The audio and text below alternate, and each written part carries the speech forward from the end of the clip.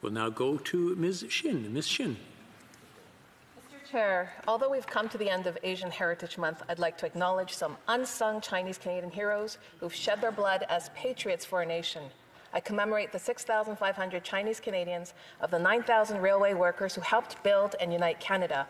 I pay respect to the many Chinese Canadians who died while building the CP Railway on the most dangerous terrains in the BC segment. I honor the Chinese Canadians who served and died in World War II.